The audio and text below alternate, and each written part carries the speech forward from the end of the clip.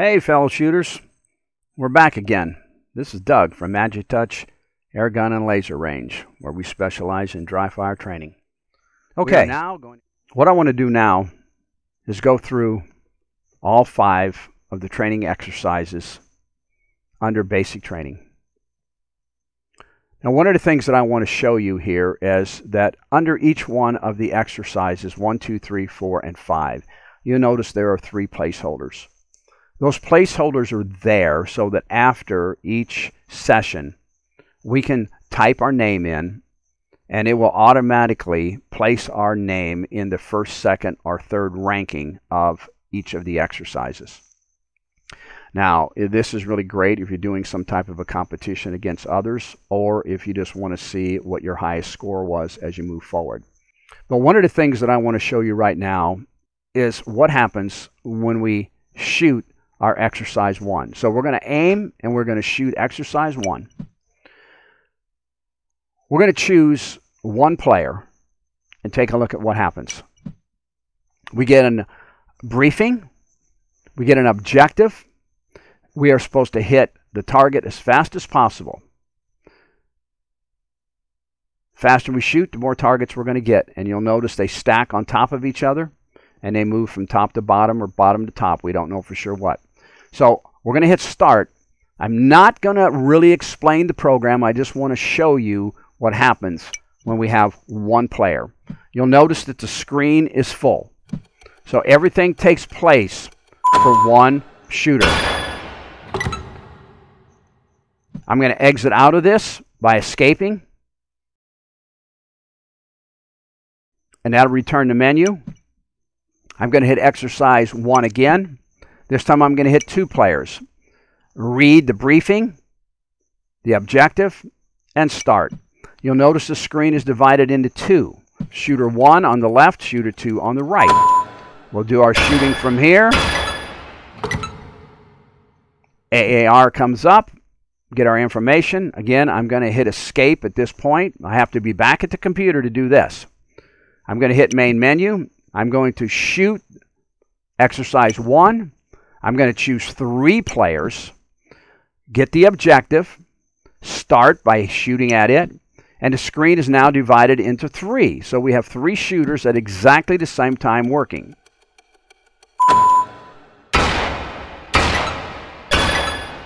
So now we have 3 shots taking place, and we can now shoot continue. I'm going to go ahead and go to the computer and hit escape, return to main menu. So we will go through one last time to exercise 1.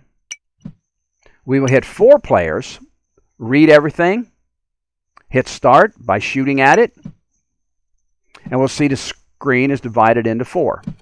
So I'll go ahead and shoot off 4 myself.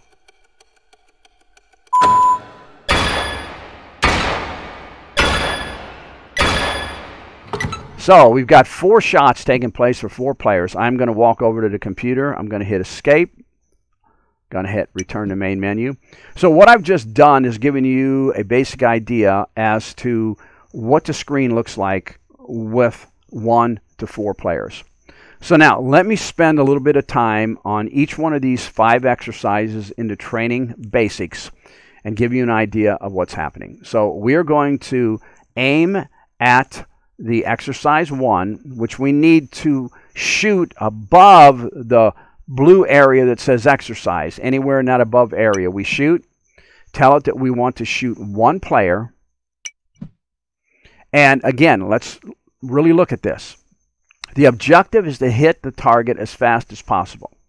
Now looking at the display, what we'll see is that we have 3 targets that are variations of stacking top to bottom. I'm looking at it real quick and noticing that it's basically the same target, but it pops up at different positions. So let's hit start by shooting at it and see what happens. All right, program loads. We have 3 rounds. We're at round 1. We have a clock going and start. All right, round 1 gave me a time of 1.1, a score of 10, and a speed bonus of 4. Shoot it, continue. Round 2 comes up. Get yourself ready. Clock starts.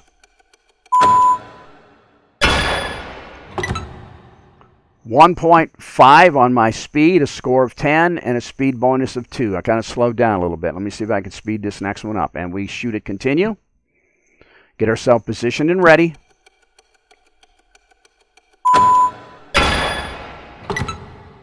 All right, so I've got a time of 0.9. I did increase my time. I got a good score of 10, and I got a speed bonus of 5. I bumped that round up.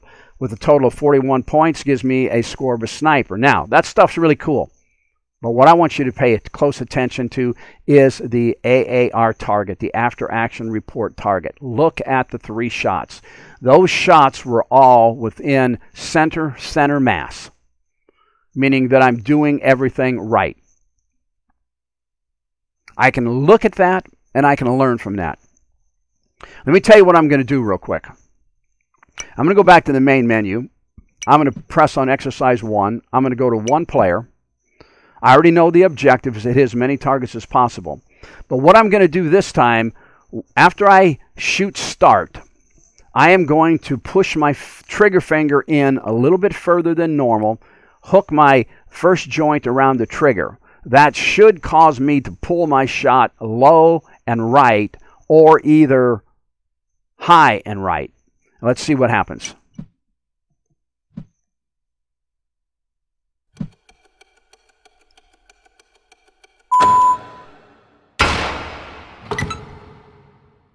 Okay, there's my AAR, 1.5 on time, a score of 9, and a speed of 2. Second round, let's get ourselves ready. Again, I got my finger pushed in a little too far.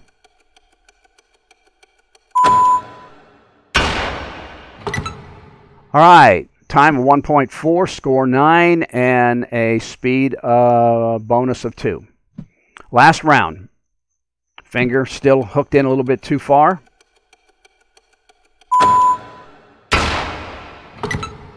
Okay, so let's take a look and evaluate. Round 1, 1.5 time, score of 9, speed of 2. Round 2, 1.4 time, score of 9, bonus 2 for the speed. Third round, 1.2 time, score 9, speed 3, total of 34, which gives me rifleman. Again, let's go up to the target. Notice that I have 3 shots that are at about the 5 o'clock position. Now, that is not normal for me. So I can look at the shot placement, and I can tell myself that something is going wrong. I am putting too many groups in the lower right-hand side, which means that there is either something wrong with the sights on my gun, or there is something wrong with the way I am executing my trigger press, or there's something wrong with the way I'm holding the gun, or there's something wrong with the way I am reacting after I pull the trigger, or maybe even before I pull the trigger. Now, we know that I intentionally stuck my trigger finger in too far and hooked it around the trigger. Well, when I pull, this is going to cause me to bring my gun a little bit to the right and possibly low, and that's exactly what it's showing. So what I'm trying to show you here is we can use that AAR target with the bullet holes in it to tell us something about our shooting. It's there. Use it. All right, let's go to exercise 2. Let me explain what happens with exercise 2. 1 person again, we shoot at it. The objective is to hit 3 targets as fast as possible. Now look at the picture, the little video. It's showing what's going to happen. They're going to be all over the place. They're stacking, and they're even smaller in some cases. So we're going to shoot at the start. Round 1 loads and ready to go. Fire. So I got 30 points, a speed of 12. I'll shoot it continue. Round 2 pops up.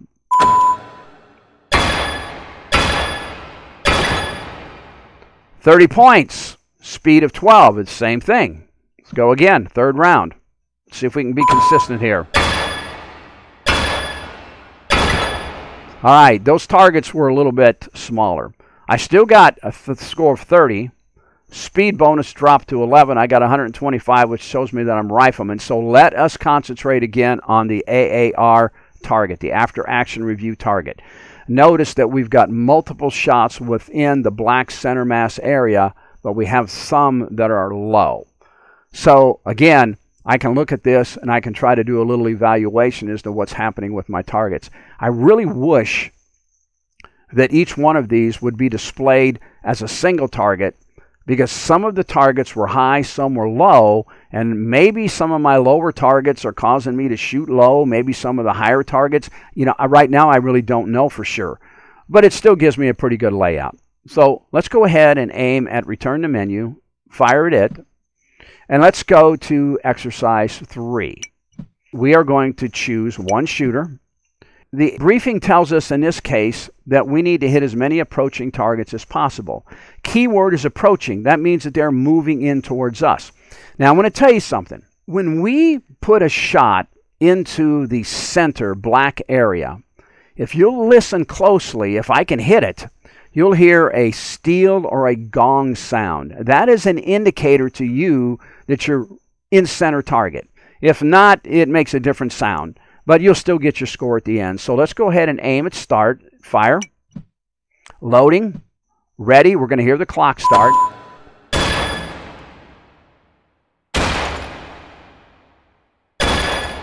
Okay, center. Got it. Off shot. You hear the difference? Center shot. Made it. Let's try it again. Center shot. Got it. Center shot. It didn't make it. Sorry, guys. Again.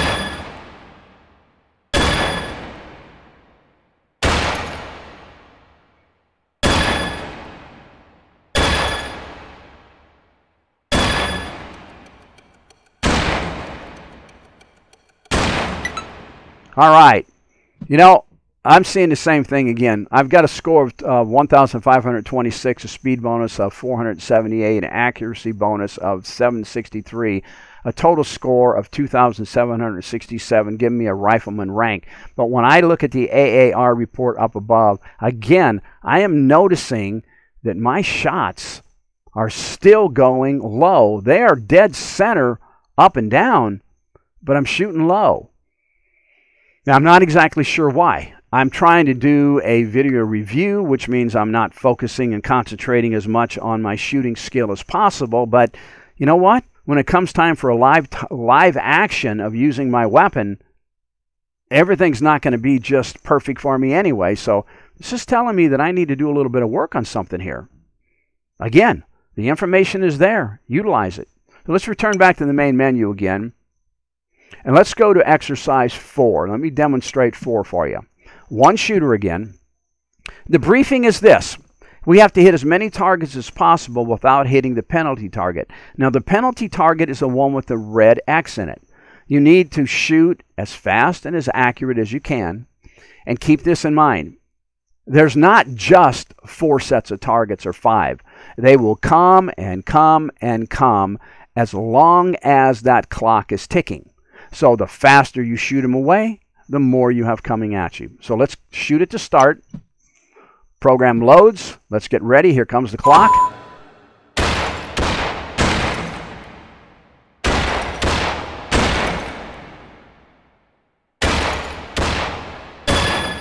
One steal.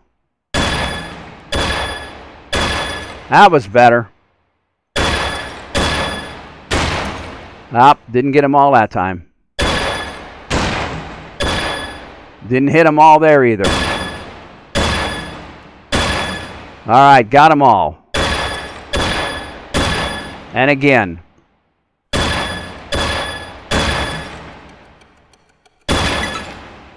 Now, what I meant by got them all was I was trying to take a little bit more time and hit dead center for the gong sound. So I've got a score of 2,712, a speed bonus of 351, an accuracy bonus of 1,356, which gives me a total score of 4,419, giving me a ranking of rifleman. But again, I want to look up at the AAR of the target. Notice that I only have 2 shots that are not in the center black area. But I'm going to say that one of those shots will still give me the 10 score because it's on the line and more in. And the other one that is about the 630 position, That one might be a 10, but it could be out for the 9. Either way, it's telling me that on this particular exercise, I took a little bit more time, focused my shots, and was putting my shots in the dead center area. So again, how about we aim it, return to main menu, we shoot at it, and let us now go to exercise 5. We're going to use one player again, and our briefing tells us hit as many targets as possible without hitting the penalty targets. The penalty targets are the red ones. So we want to fire as quick and as accurate as we can. The quicker we shoot, the more targets we get. Aim and fire at start. Program loads. Ready. We should hear the clock start. And we go.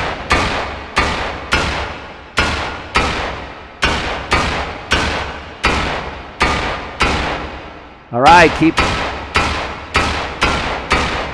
going.